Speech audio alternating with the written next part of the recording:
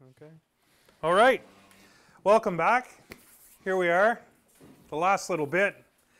And so we're going to talk a little bit about scraping planes. So the scraping plane is probably one of the tools that we have that causes the most amount of consternation because people have trouble setting them up to use properly. And so I'm going to talk a little bit about how to set them up in order to get good results. So I treat a scraping plane very similarly to a hand plane. So we've used card scrapers before, I'm sure, and card scrapers, typically, you joint them with a file. We have a jig, right, that holds the file so that you can do a nice angle on there, a nice 90-degree angle, and then you can take that card and then put it edge down on a water stone, and then you can get rid of the file marks and then turn a hook and all of that other stuff. But with a joiner, or with a scraping plane, you need to approach things a little bit more differently, and more differently. Wow. How did I, yeah, isn't that great? That's Canadian English for you right there. Anyhow, there are going to be bits edited out, right? No. Especially that boo-boo you made earlier. Oh yeah, especially the wife comment I made, right? Yeah. Dear. Okay, so I treat this blade, now you can get a couple of different blades for this. You can get a thinner blade and then you can get a more stout blade. I like the more stout blade personally because I find that because I treat it more like a plain blade, it acts more like a plain blade. This has a 45-degree bevel on it, and when you're using the thinner plain blade or the thinner blade, you can actually use this at the 45-degree setting and joint that with it, right? It also acts more like a card scraper in the sense that it can be bent. And so there's a screw at the back here that allows you to bend that blade so that it's more like a card scraper, okay? In the case of the thicker blade, however, you don't need to use that in order to have it function properly. One of the things, however, bending the blade does is it gets the corners out of the work. And we probably know with bench planes that it's important to put a bit of camber on the blade in order to disengage those corners, okay? Otherwise, you get these horrible steps in your work and then you get frustrated and you grab a sander and then, you're not having fun anymore, right? So in this case here, this gets treated just like any other blade iron. And so I'm going to put it into the jig. I'm going to set it to 45 degrees, right? I'm going to put a little bit of camber on the blade, right? So that I don't have to worry about the corners getting into the work, right? Now, in the case of this thick blade, some people will put a burr on this. What I'm talking about with the burr is, right in front of me. Okay, so this is a burnisher, and basically all this is a tool that is harder than the scraper itself, okay? And when you turn a burr, basically all you're doing is deforming the metal to create a little bit of a hook, okay? In the case of a card scraper, you want to put just a light hook on there. You don't want to put a heavy one because the more curl that steel has, the thinner it is out here, and then the more work hardened it becomes, and then it just breaks and fractures off, and then all you get is dust, right? I was taught years ago to hold the card scraper in my hand and put the burr on, because then you can't push down too hard, right? If you put it into a vise, lean on it, the first time I was taught, you kind of put the burnisher down and you turn it at 45 degrees and raise it 10 degrees and then put the hook on. Well, that's way too much pressure, right? Because then you get what I call the tsunami hook, which is this massive, massive curl. And in order to use that, then you have to basically lean the scraper right down in order to engage that cutting edge, right? Which isn't comfortable, right? You want to be able to hold it pretty much straight up and down. In the case of the thinner blade for this plane, you can put a very fine hook on there in order to get it to operate properly. In the case of this iron, I don't normally use it with a hook, okay? Because what I've done is I basically prepared this back and bevel the same way I have done a plain blade, okay? But what the real action is that people get confused with is that this has an adjustable holder for the blade, okay? So you can see here I can loosen this off, right, and have this come forward, or I can have it come back, and it will hold the blade at a different angle, okay? So what I need to do is, well, what angle do you put it at? Well, this is the problem when you start getting into putting a camber on something, because when you, or pardon me, when you put a hook on something, because you're going to put a hook on, it may be 5 degrees, it may be 10 degrees, you know, it's hard to tell. So the reason why you have that adjustability is to make up for that. And so the part that people don't do is that they take a blade and they put it onto a piece of hard timber that they're going to use. And what you want to do is you want to push it until, and hold it at the angle where you get shavings. So I'm getting shavings at this angle, okay? So now I look at that and I say, yeah, that's good. Now I have to mimic that in the body, okay? Now, you could measure it, okay? You will drive yourself insane. Don't do that. So now what I do is I slide this into the blade and I look at it and I go, is that where it was? No, it's too tilted too far forward, isn't it? So now I'm going to adjust this.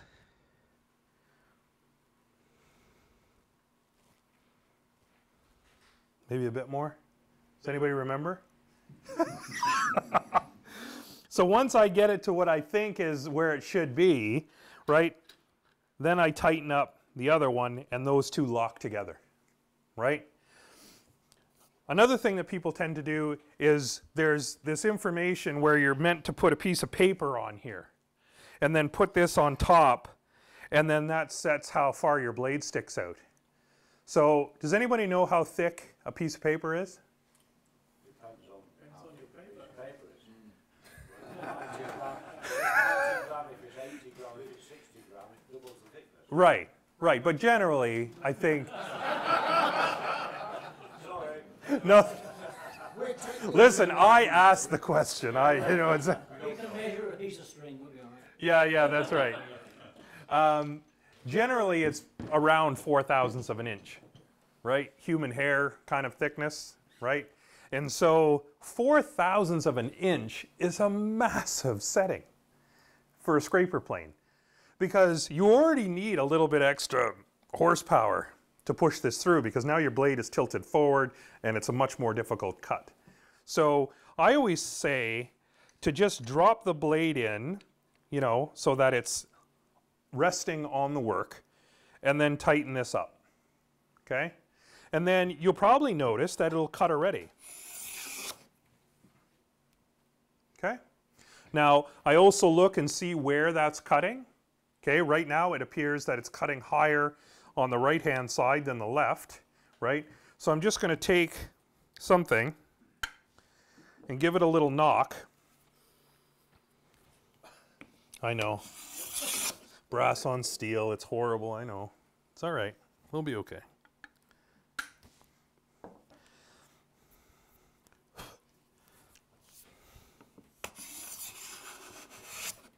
Okay, and then now I've got a cutting in the center. So what I'm aiming for is to get shavings, not dust. If I get dust, something's wrong. Now typically what's wrong is that the blade is not prepared properly. So in this case here, this got treated like a plain iron. You very rarely have trouble getting these to work properly. It's usually the ones where you actually turn a burr on that you start to have a little bit of trouble, because you've got to go from spotting where you're getting the shaving to where that actual angle is. Now on a regular card scraper, we don't have problems with that because we do the adjustment on our own, right? You feel where you're getting the best cut and then you just hold it in that position and away you go. Which is great for a card scraper, but a card scraper doesn't have a sole, right? You don't have something that's going to keep things flat. And if you're working this bit of ash here, like this is pandemonium going on this piece of wood, right? You've got a bit here which some serious reversing grain, and then this was part of the crotch of the tree, and so that is a nightmare to hand plane, right? So having something that has a sole, if you wanted to, this would make a, you know, imagine if you had this piece as a drawer front and you would split this open and then book matched it. Oh my goodness, would that ever be impactful as far as a drawer front? But you might be scared to death of doing that because then you would have to surface this, right? So in the case of the scraping plane, it really does make it quite easy. Okay, now this is nasty. Like that's a nasty bit of, so I would go the other way here. Okay, now you're never going to get as good a surface with this as you will with a hand plane. Okay, the Japanese taught us that the lower the angle you can work at, the better. Because if you have a nice low angle, you're really going to shear the wood fibers, right? The higher you go, right, it's still better than sanding, right? But it's going to make less of a good surface, right? So in this case here, we're getting lovely shavings, right? And a lot of these are end grain shavings when you think about it, because the crotch of the tree, when it's split like this, right, this is going in all different directions, and that's what gives us that beautiful figure, right? But you're essentially trying to plane end grain here. And so for a scraping plane to be able to scrape across that and produce shavings is really impressive, right? I'm not saying I'm impressive, I'm just saying the tool can do it, right? I'm just the tool using the tool, right?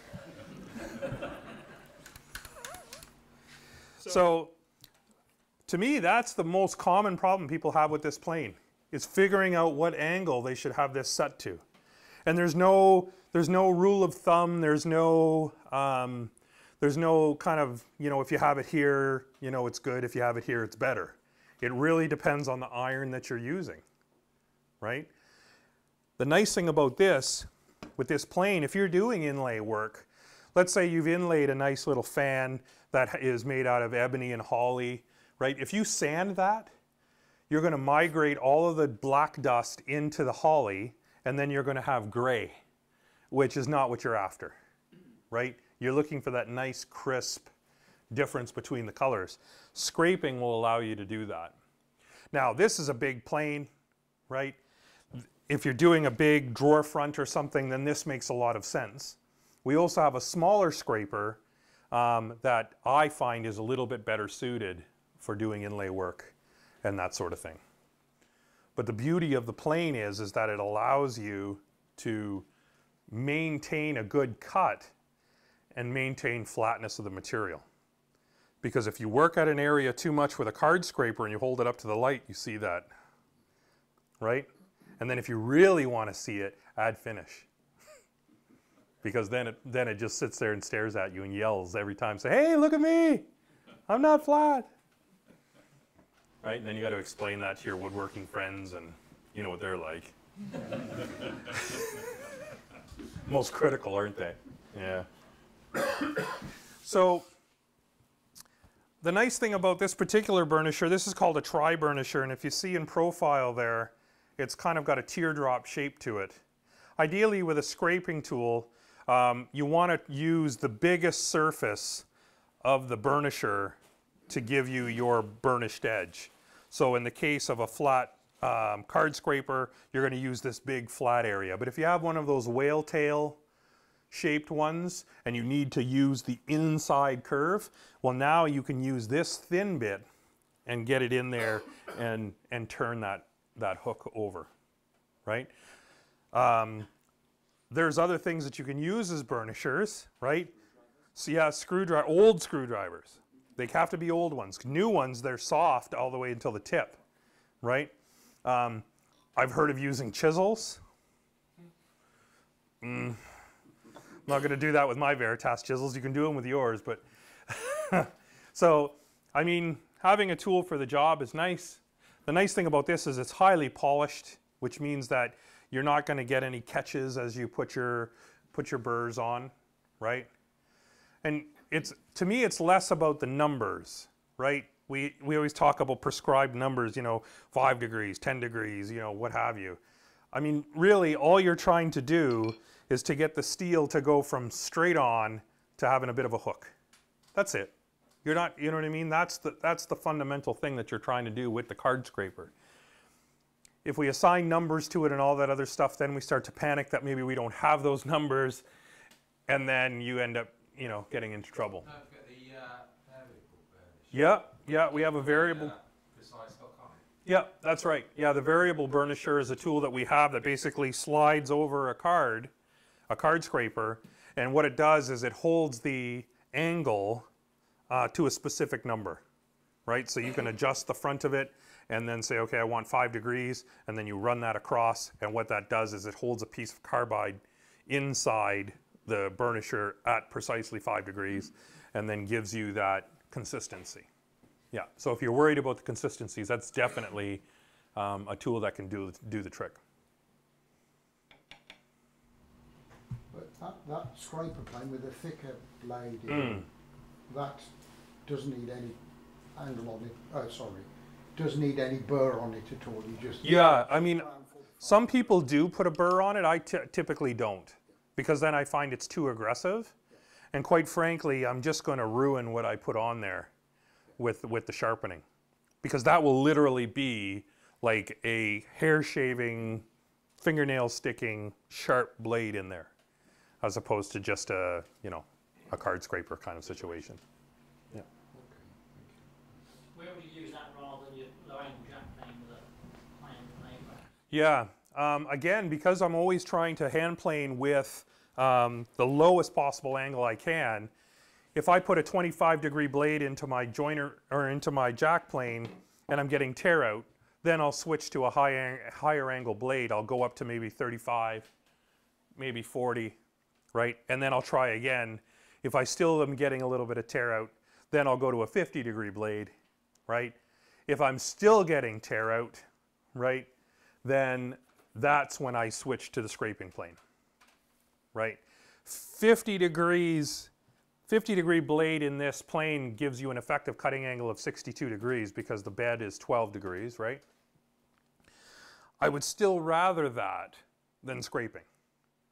But there are just some woods that are difficult. You look at woods like sapele, right? Beautiful ribbon figure, but the problem is that this line, the grain is running this way. This line, the grain is running this way. This line, the grain, you see where I'm going? Like, how could you possibly get this right? Because you're always going against the grain for part of the board.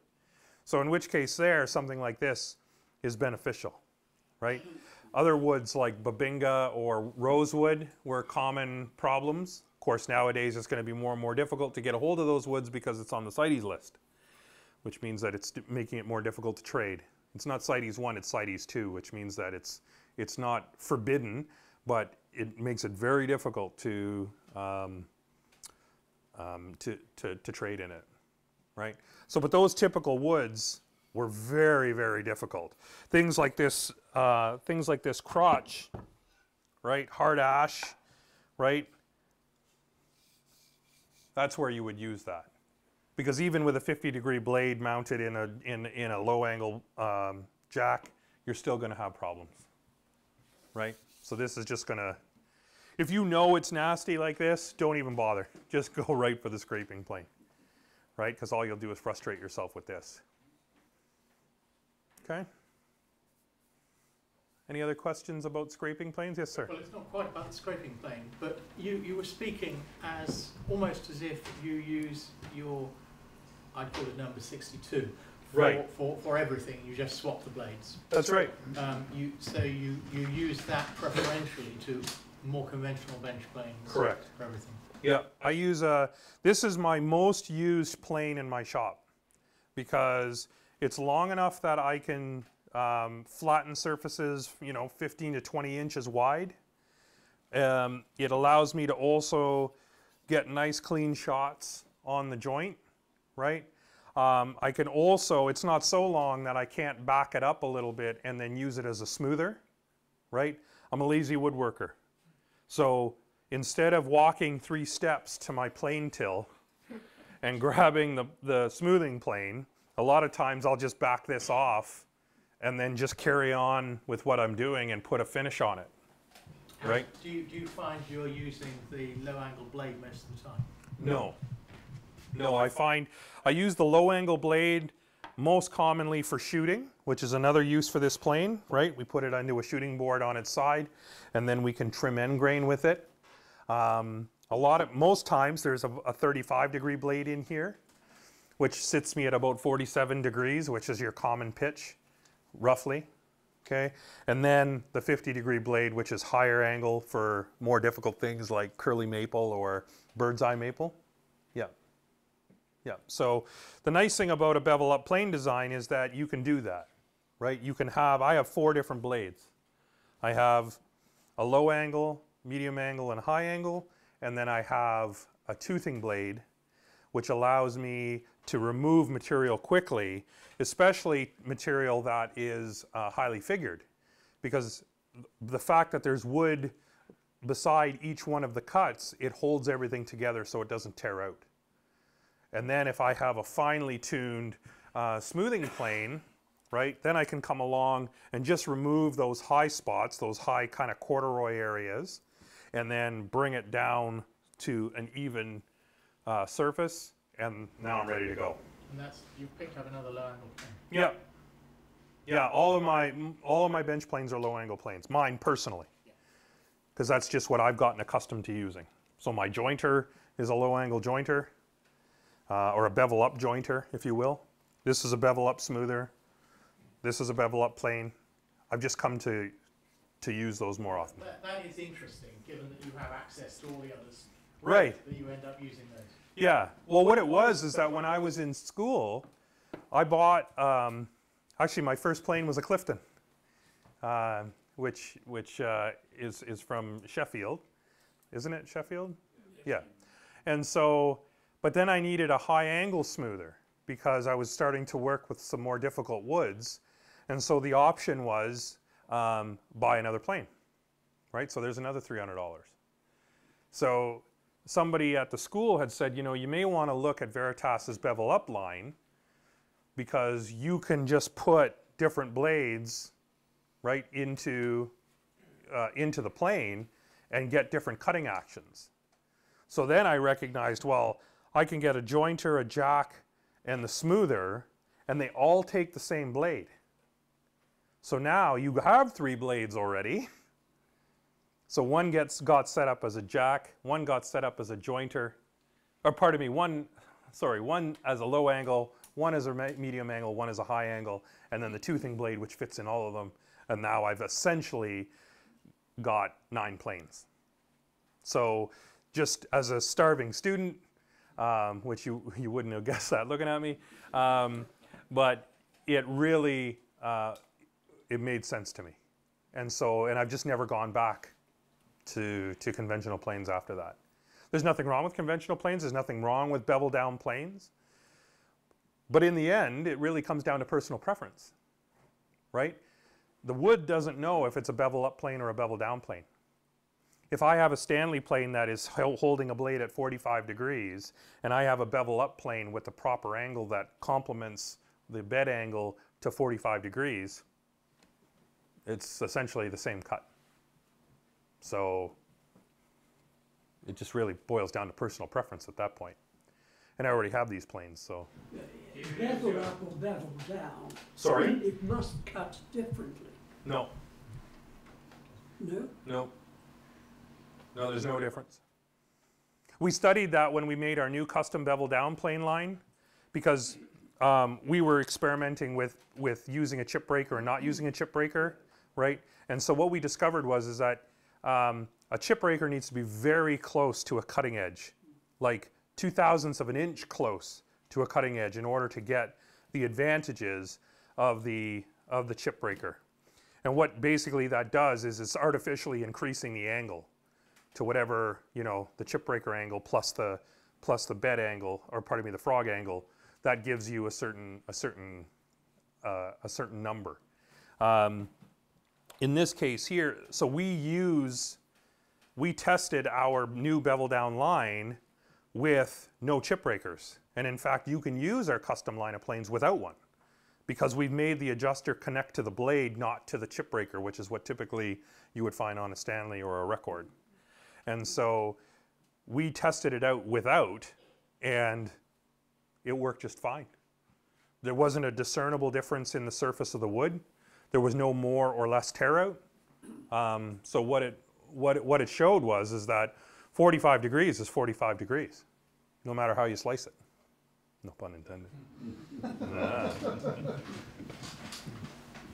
you use the honing guide to set the angles for the... I do. Because I got one of those last week. And, Oh, did you? The instructions said set it to 38 degrees. But there's no 38 degrees. Right. That happens. Yeah. So I always tell people that typically when we were doing testing, we found that there was the most discernible difference in performance at 10-degree increments. Okay, so for example, on our bevel down line, the new one, you can get a 40-degree frog, you can get a 45-degree frog, and then you can get a 55-degree frog. So 38, yes, there isn't a 38 mark on here, but there's a 40 mark, and 2 degrees doesn't make a lot of difference. Actually, it makes no discernible difference. And in fact, practically, from a woodworker standpoint, if I use a 45 and a 50, I don't notice a huge difference, if I'm being honest. But if I jump from 45 to 55, then I notice a difference in performance. So those small increments, you know, that you hear about, and it's like, well, I prefer my planes to be at 47.6 degrees. Well, come on. You know, it makes for interesting writing, but I don't think it does much in the way of practical use. Maybe I'm just not refined enough. That's probably true coming from Canada. Yeah. You can always find somebody to support you, can't you? We're very precious here, you know. Yes, I've noticed that. So yeah, I mean, in that case, then just put a 40 on there. Yep. Yep. Oh no, that's perfect. Yeah, and I mean that 2 degrees difference, you'll never miss it. Yeah. Can't you set it lower and then use the micro bevel adjuster on it? That's right. You could do that, and that would probably give you either an extra angle. That might be what I did, I can't remember. Yeah. That's right. When you set it at 40 degrees on that, by the time you've gone into the 3 o'clock and the 6 o'clock position, it will lift it up by 2 degrees anyway. I'm used to yeah, but that lifts it again, that's just a micro bevel. That's right. Yeah. I mean, it's there's different ways to do it. Like personally, when I sharpen, and this is just me personally, I set all of my all of my primary bevels, I set to 24 degrees. Every one of them. Doesn't matter if it's meant to be a 50-degree blade or a 25-degree blade. So I use a grinder and I grind it to 24 degrees. Then when it's time to put the secondary bevel or the micro bevel on, then I just simply set it. If it's meant to be a 30-degree blade, I set this to 30 and then stick that on, and now I hone it at 30 degrees. So I don't actually use the micro bevel setting, but that's because I'm using a power grinder in order to get my primary bevels. And the reason I picked 24 is that with a 24-degree blade, I can put a 25, 35, 45, or 55, whatever I want on there, right? Because all I'm worried about is that very leading edge, okay? And because I'm using bevel up planes, those angles are very important. If you're using a bevel down plane, you can sharpen that thing anywhere between 25 and 35 and you're going to be okay, right? You don't want to get much higher than that. You certainly don't want it at 45, that's for sure, because that'll cause you some problems, right? But the idea here is that the reason I do it is because I'm lazy. I have my grinder set. I don't even know if you could change the setting on the grinder, to be honest. I think it's probably just rusted in place. And so whenever my micro bevel starts to creep halfway up the blade, then I just take it over there and I just bring it back down to my 24 degrees and then start over again. Because the micro bevel's only there, again, to speed up our sharpening, right? It's not doing anything else other than that. And then you get into the argument about, you know, a hollow bevel or a hollow grind versus a flat grind, and one is, it's fine, right? Tormek machines are fine, grinders are fine, it all does the trick, right? I'm more interested in woodworking, quite frankly. If I wanted to, you know, worry about metal, I'd be a metal worker, you know. Yeah, cheers. So the long-winded answer is 40's good, right? And then you can set it up however you want. If you don't have access to a power grinder, well, then the simplest thing to do is to do your primary bevel at, let's say you want a 30-degree blade, you do your primary bevel at 30, and then you pull out this knob and put it to the 6 o'clock position. Because this roller is mounted eccentrically, it now bumps that up by about a degree or two. Okay, if you really need to know the number, right, it's in the instructions of what that actually gives you, right? It works out to be like 31 point something, right? But I go back to my old adage, who cares? Does it do what you need it to do? If so, it's the right angle, okay? So then once you've crept up to halfway point with that setup, you can just go to a coarser stone and then put it back to the 12 o'clock position, and that'll bring you back to the numbers that are on this jig, and then that'll get you back to starting over again. Okay? One of the advantages of bevel up planes that you haven't mentioned is that they usually have adjustable throats. Yes. Which a bevel down doesn't. Not always, And no. I just wonder how much you find yourself adjusting your throat. All the time. Yep, I adjust the throat all the time because what's happening is that when you're cutting, okay, you've got a blade and then you've got your throat in the front and it's pushing down on the fibers and your blade is right behind it, okay? And what's happening is that that's pushing down on the fibers and that's holding them in place for the cut. If you have this, you know, this is exaggerated obviously, but if you have that wide open, what can happen is the blade goes in and then it starts to allow the wood to fracture ahead of the cut, and that's what tear out is. Because then you just lever that chunk out and then you've got a big mess, right? And then you're in trouble. So if I'm doing coarse work, then I just simply have to loosen this, open that all the way up, and now I've got a really wide mouth, okay? Then I can loosen this and I can close it, and I can even use this depth limiting knob here so that I don't smack it into the blade, and then put a very tight mouth on there. And then now I'm able to do super fine cuts. So as we talked about my lazy planing, right? I use this for rougher cuts. I have it open and I take the board down to flat and then I close it, back the iron off just a whisper, and then now I'm doing a finishing cut on it. As well, when you take your blade out to sharpen, I always open the mouth wide open. I'm not worried about the blade coming out, I'm worried about it going back in. Right, because I've just sharpened it, and now I don't want to smack that into the toe. So, to say bevel down planes don't have adjustable mouths isn't quite true. The old Stanley planes, right, you could adjust the blade bed forward. The Lee Nielsen stuff, you can move it forward or back. And then you can also do You can also do it on our bevel down planes as well.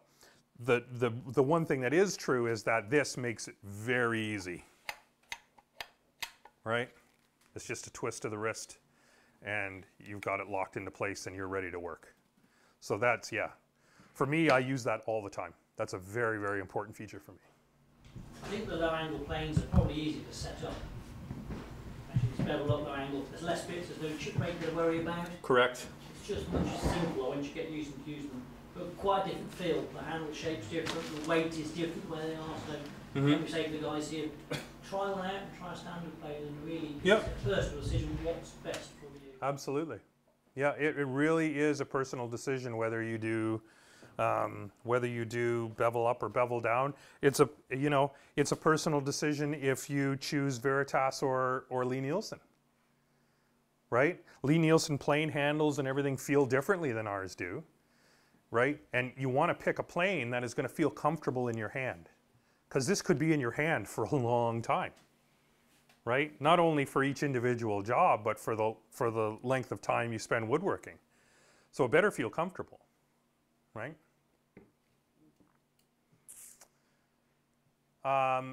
So just to sum up, I think what I'm going to do is I'm just going to quickly show you the way I set up my hand plane so that to work, and then unless there's any other, I mean, I'll ask for questions afterwards as well. And is there anything else, Peter, that you would like to? No, I think that's good. Yeah. Good. We're coming on to 2 o'clock. I know you've got a long drive as well. Okay. Yeah, I'll just do a quick demo on how I where's that smaller board that had the? It's behind the ceiling. Ah, yes. All right, so I'll just do a quick demo on how I set up my planes. So I've watched many, many woodworkers work, because I could watch work all day, to be quite frank. I think it's fascinating. So I'll just show you how I typically will set up a hand plane. And now, of course, if you're working on rough timbers, this method isn't perfect, but I think for the most part, a lot of us are using a combination of hand and power tools. And so if this has gone through a joiner thicknesser, right, you're going to have a fairly smooth surface. But in the end, I think you'll see that this works well, whether using rough or plain timber. So first things first, mouth gets wide open, okay? Then I'm going to just advance the blade to a non-sensible cut.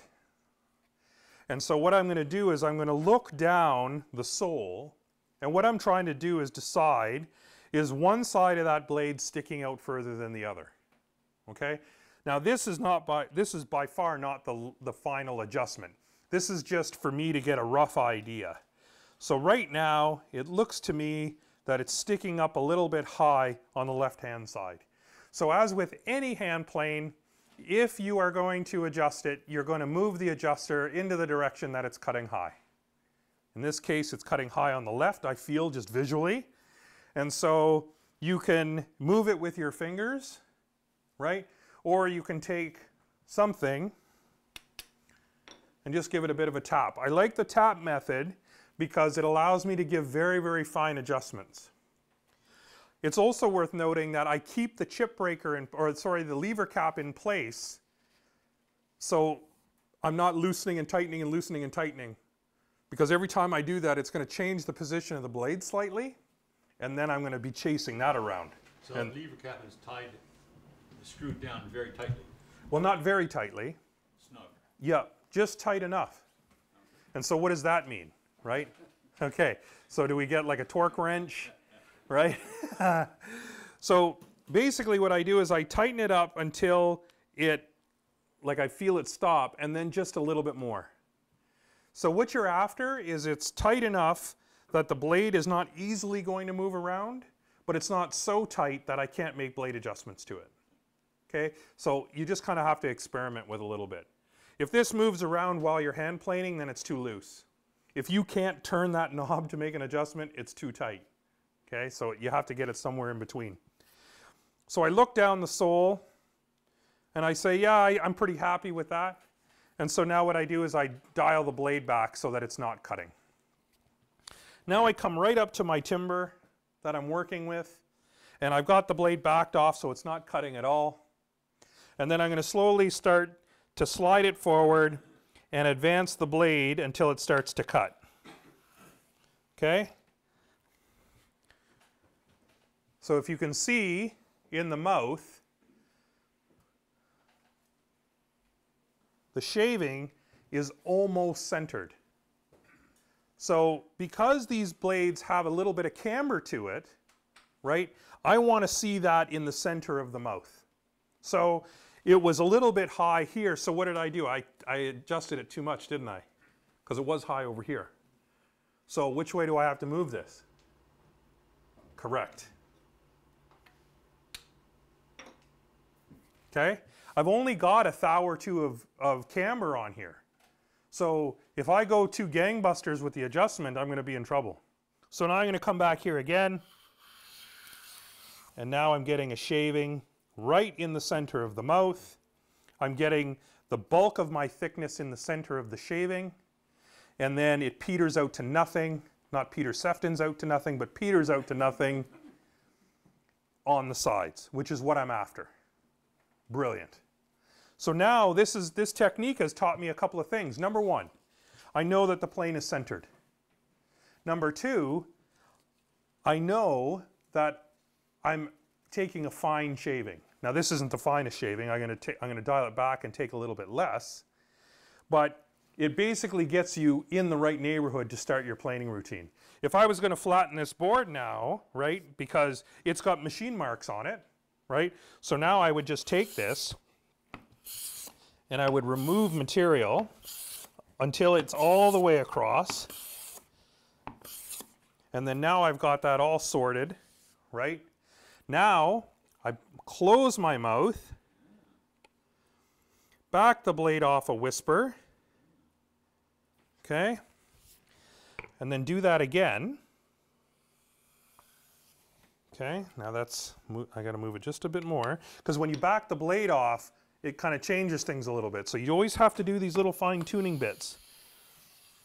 Now, okay, so that's about half a thou, if you're into measuring things. There's entire competitions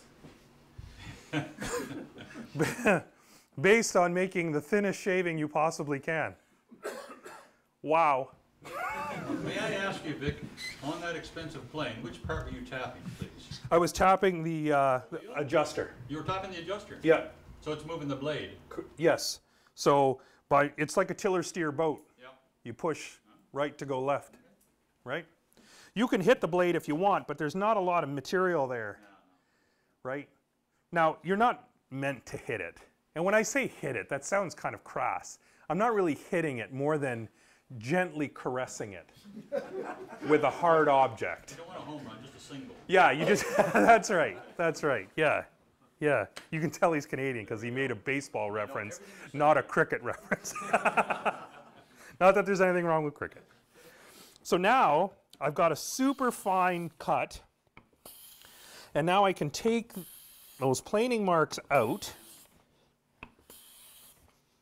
So I've removed the machine marks, and then now I've used the plane to take the heavy plane marks out. I'm just working my way across the board.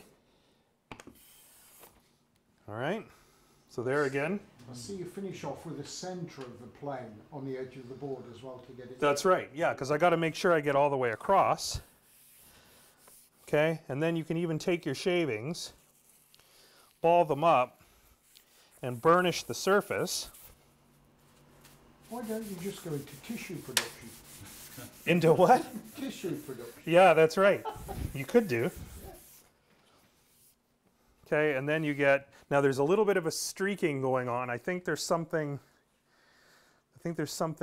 on my plane.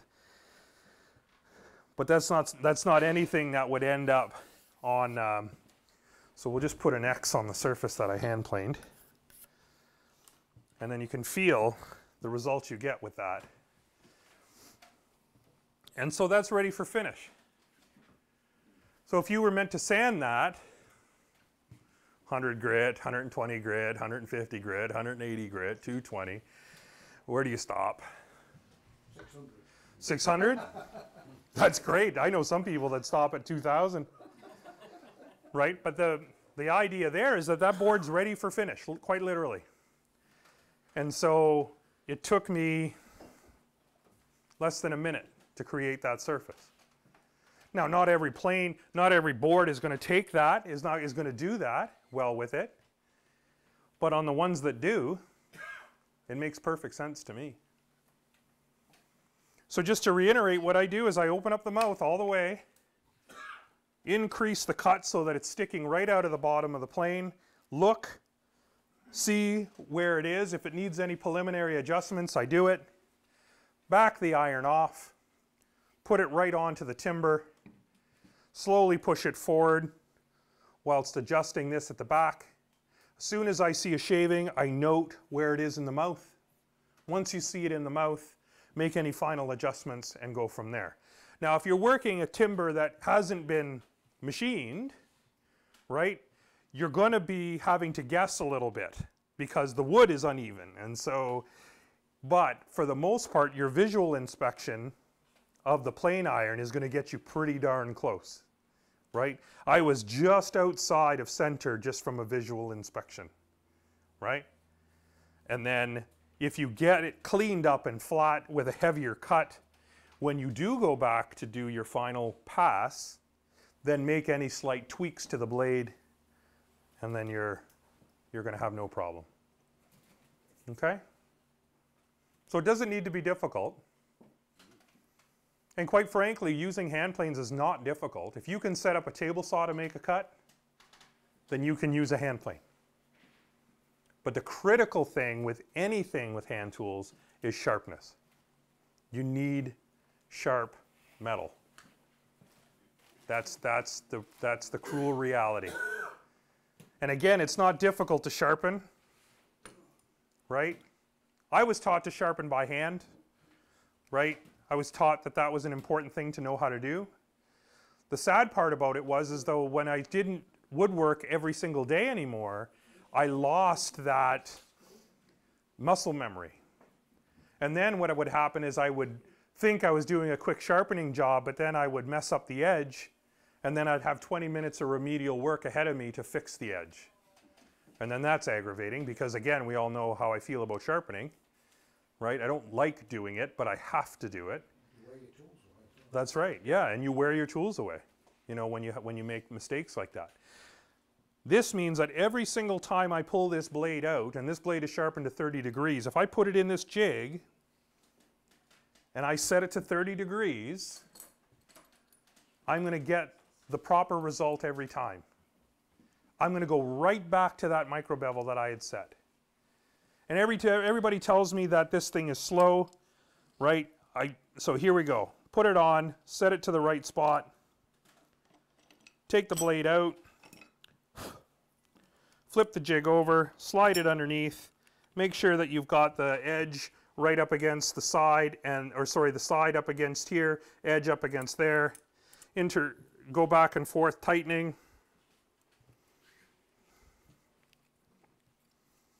Take off this jig, sharpen. Hand sharpeners tell me all the time, oh, it's too slow, it's too slow, it's too slow. Do you need to be faster than that? Are lives dependent upon the speed at which this blade is sharpened? I'm going to say no. So for me, setting that up in there takes no time whatsoever. I'm sharpened. I know I'm going to hit that very, very polished edge right there. I'm not guessing at angles. I'm not screwing anything up. And then once I get a little bit of a burr on the back, I can take the whole thing in the jig, take the burr off on the stone, and pull the blade out and go back to work. So you can't tell me this is slow. Again, the muscle memory is okay if you do 30 degrees, but now it's about doing 40 degrees or 50, right. 25, trying to remember all those is... It's difficult. And that hits it every single time. Every single time. And I think if you're using nothing but bevel down planes, then I think you can get away with hand sharpening, absolutely. Because you're always sharpening the same angle. Or if there's a fluctuation difference, but I'll tell you what happens. When you hand sharpen, and listen, I used to hand sharpen, so I know what I speak of. What happens is you get it to a certain point, right? You think you've got your right angle, and you start to sharpen, right? And you're moving back and forth. The way I was taught is that you lock your elbows and then just rock your body back and forth, and you get that angle. I come here and I check to see if I have a burr. Nope, no burr. So that means I'm not at the right angle. So then I put it down and then I raise it a little bit. And then I go for it again, right? Back and forth, back and forth. Ah, there I have a burr, right? But eventually what you end up doing is you end up raising and raising and raising and raising until you're in trouble. Now with a bevel down plane, you get to a point where the angle is steeper than the plane bed, and then now you're rubbing on the back of the bevel, not the front of the bevel, and then now what you've got is a wood burnisher, not a wood plane, right? In the case of a bevel up, I can't afford to do that. If this is a 25-degree blade, and I go to hand sharpen it and I don't get a burr and I raise it, well now it's a 35-degree blade or a 30-degree blade. And now it totally changes the cutting characteristics of the plane. So for me then, it's important, because I use bevel up planes, to have this so that I can guarantee I'm going to get the same angle every time. Okay? So it's not slow, but what it is repeatable. Because the only thing you're trying to do when you sharpen is you're trying to get two flat, highly polished surfaces that come together at an edge repeatably. That's the part, repeatably. Okay? That's all you're trying to do when you sharpen. You could jig, no jig, diamonds, oil stones, water stones, sandpaper, this concrete floor. Where's this wood? It's wood. Sorry. You could go out and get a rock from out there, and you'd be at it for a while, but you'd sharpen it. You just got to remember that fundamental. Two flat, highly polished surfaces that come together at an edge repeatably. And then you'll never have a problem. So that's how I set up my plane. I think the surface turned out all right. And again, that plane was used all weekend in Harrogate. It was put in a plane sack and stuffed in that red box and traveled all the way from Harrogate down to here, nudged, bumped, thrown around. I pull the plane out. It's got a PMV 11 blade in it, and I don't do a thing to it, and I'm pulling off these shavings on top of being used for the entire weekend. So to me, I think it's worth it, but I'm just a lazy woodworker, so who doesn't like sharpening? All right. Recommend stone or all these new diamond things? What's the best? I use a stone and oil for years. So. Yeah. I mean, there's trade-offs with everything, right? I personally use water stones. Okay, I like water stones because they cut quickly, right? But the trade-off to that is that because the reason they cut quickly is that the binder that holds all the grit together wears away quicker, so that you're always exposing fresh grit, and that's what makes it cut fast. But the downfall is that they go out of flat quickly, so you have to flatten them more often. Oil stones, they don't go flat out of flat as quickly, but they take longer to sharpen, and you also have to deglaze them and make sure that they're clean so that they don't pack up. So there's that downfall. Then you got diamonds. Generally, diamonds cut really well at the beginning, but as they age, they lose their tooth, and then your 600 becomes 1,000, becomes a 1,200, you know, and then you start to lose that. And then the other method is what's dubbed as the scary sharp method, which is basically a piece of glass with abrasives put on it, right, which I believe is what you guys do. Yeah, and so I always recommend to people that's a fantastic way to start sharpening if you don't know this is your gig, right? if you start woodworking, you don't want to go and drop a few $100s on Japanese water stones if you don't know that you're going to be doing that. So the beauty to that system is that it's always dead flat. You never have to mess around with that. The slight downfall to it is that you're using a consumable product. So you have to replace those once they get dull. And at some point, who knows how far down into the future, you will have spent more money on abrasive than you do on a stone, right? But I think for a hobbyist, I think you end up going quite a few years before that happens, don't you? And so my two favorite methods are the water stone and the sandpaper on glass methods. Those. Sorry? Wet and dry sandpaper on the glass. Yeah, you can use special adhesive back papers that are specifically designed for sharpening. Usually they're a Mylar backing, and then they're usually graded by microns. I know Lee Valley in Canada sells a 15, 5, and 0.5 micron Mylar back paper that you can just drop on and then work with. But you could, I mean, there's all methods of madness. You can get actual diamond paper, right? And that goes down to 0.1 micron or something. And I mean, They start getting really expensive. and they get very expensive. Yeah. And I mean, there's a certain point where there's diminishing returns. You may get your blade a slight bit more keen, but after 2 or 3 passes, you're back to, somewhere around the... 0.3 micron. We Yeah. finish at 3 micron, which is about 8,000 or 9,000. Yep. Which is pretty damn fine. Yep. And then we then just drop with the Veritas foaming compound. That's right. Which is finer again on leather. So all these different methods work. It's just different principles behind them. Yeah. Yeah, it's just, there's always a trade-off. There's not a perfect system that, it gives you longevity, flatness, and speed. There isn't a way to do that. Veritas haven't done it yet? No, not yet. Not yet. We're meant to try, though. Yeah. So, I mean, really, it's less about the media, quite frankly, that you're using to sharpen. It's more about the angles. As long as you remember that you're trying to put 2 flat surfaces highly polished together to form an edge, that's the goal. Diamonds, sandpaper, water stones, oil stones, whatever. Great. Do what you want. But it's more important that you get those angles right. Any more questions, please? I'll say thank you very much for giving up your day today. Thank you, yeah.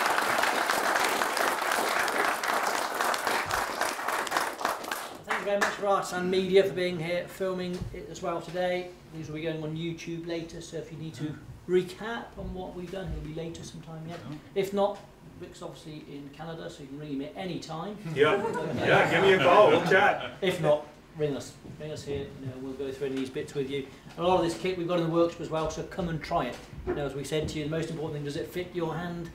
Come in here, have a go with it. And the point is we use this kit all the time so we understand it, so come and have a go with it. Thank you very much. My pleasure. Yeah.